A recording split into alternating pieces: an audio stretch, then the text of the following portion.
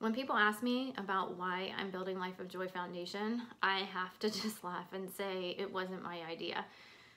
It really is a calling. And if any of you have ever kind of been at a crossroads in your life where you're trying to figure out where to go next, that's when the vision came for me. It was an undeniable moment.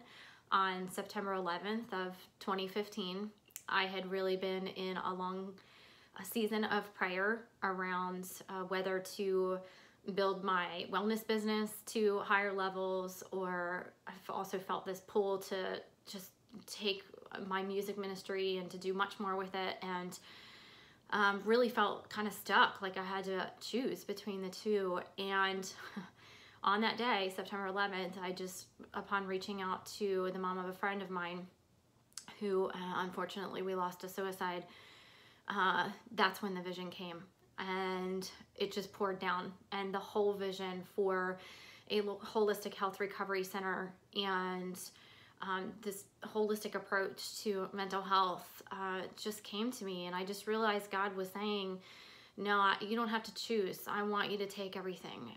I want you to take all your own battles, all your own struggles, all the hurt and the pain that you've seen others go through, all the losses that you've endured. I want you to take everything you've learned about holistic health and self-development through, your career, and take your music ministry and put it all together in one big mission, one big cause for helping people build a life of joy.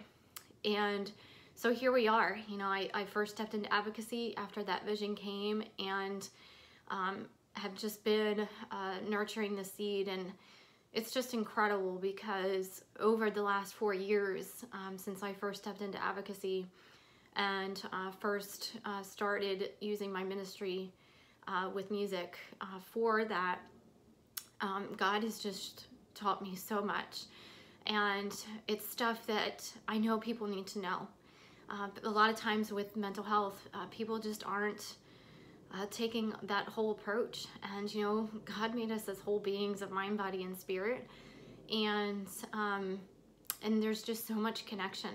Everything that happens to us on a physical level, in our environment, in our thought patterns, it's all connected. One affects the other. And so this is really just a mission to help people make the connections between those things, and to have resources that are available, and to just help people journey to that life of joy, and know that they're not alone, and just to wrap them with love and with all the tools that we have available to us that just most people don't even think about. And so that's our mission. That's my mission. I am building this for every person that I've lost. Sorry.